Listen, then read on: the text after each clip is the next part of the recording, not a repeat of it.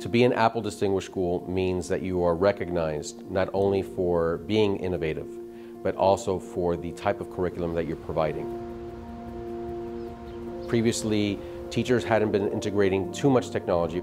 So we came in and we revamped the entire infrastructure. We put technology into their hands that would be used in the classroom daily with their students. But we did more than just that. We did a lot of support and professional development for our teachers. We created rubrics of accountability of what we wanted them to do, and we observed the way that they were integrating technology.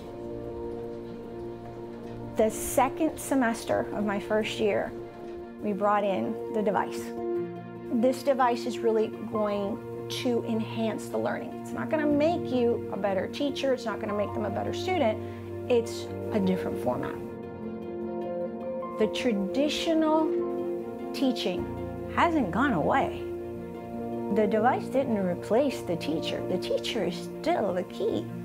Instead of being the person that gives all the information, they're disseminating, but now they're facilitating, saying to the child, you know what?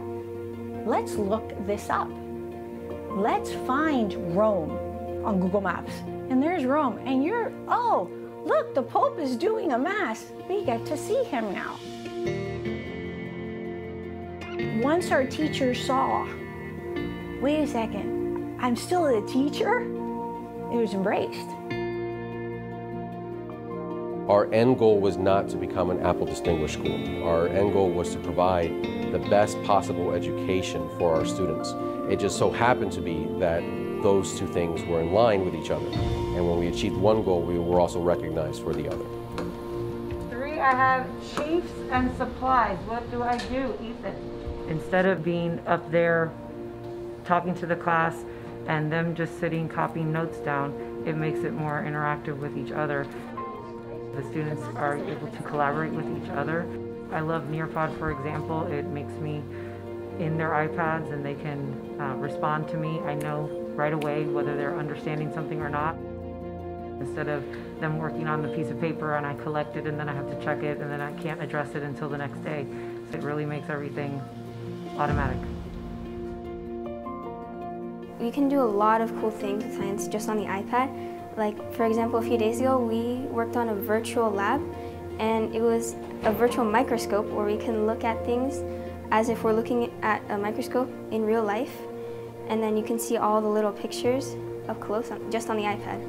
When I start my homework, I just go on Canvas, check what I have to do on my to-do list, get it done, and then I submit it to Canvas, and then I can just take it off of my to-do list, and then I move on to the next thing. One of the wonderful things that we do at St. Mark is pride ourselves in service and discipleship for Christ. And we always recognize our students going above and beyond to help our community. When the pandemic hit and isolation was required, it became difficult to still earn those service hours.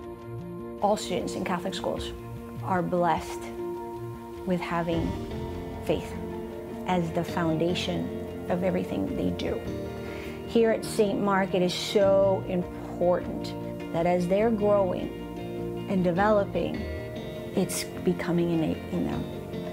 So when there was a need to help their classmates, somebody younger, it just came out. They decided amongst themselves to do Zoom sessions with younger students. Sometimes it was for tutoring purposes, sometimes it was simply for socialization, and it created an opportunity to remain close and bonded, and our students really came together. My very first back to school night here at St. Mark, I told the parents, I said, I have a dream that when the children come into school, they are so excited to be here. And when they leave, they're a little sad because they'd rather stay. When they get home, they can't wait to tell you about this amazing day that they had. I have this dream. I'm not getting emotional. I am seeing my dream. They are so happy to be here. They are so engaged.